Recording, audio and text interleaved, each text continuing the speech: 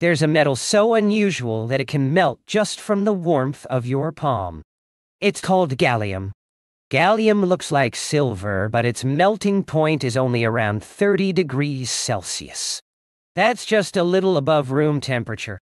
If you hold a small piece of it, your body heat slowly turns the solid metal into a shiny liquid, almost like mercury, but completely safe to touch.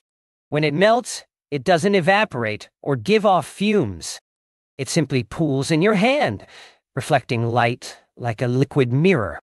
But as soon as you place it back down and let it cool, it solidifies again into a brittle metal.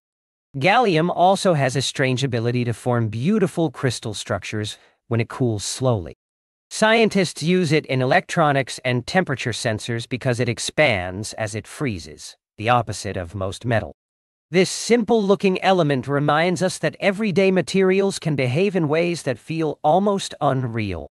A metal that melts like ice, except the freezer is your hand.